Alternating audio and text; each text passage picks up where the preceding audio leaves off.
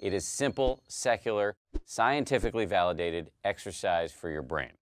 You don't have to do it yet, but just so you know, here are the 3 steps. 1, sit with your back straight and your eyes closed. 2, notice the feeling of your breath coming in and going out. Pick a spot where it's most prominent. Usually that's your nose or your chest or your belly, and just focus your full attention on the feeling of your breath coming in and going out. Now, as soon as you try to do this, your mind's going to go nuts. You're going to start thinking about, what am I going to have for lunch? Why did I say that dumb thing to my boss? Your brain's going to go nuts, and that's fine. The whole game is to notice when you've gotten lost and to start over, and then to start over again, and again, and again.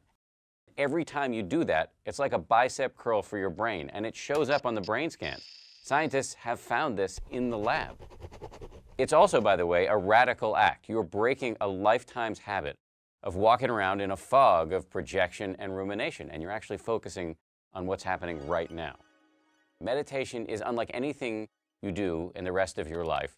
Failure is actually success.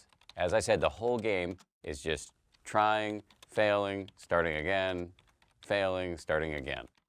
Here's my advice. You should be meditating every day, 5 to 10 minutes a day. That's it. This doesn't require some giant investment. I don't care how busy you are, you have 5 to 10 minutes to give this a shot. I guarantee you it will make a big difference.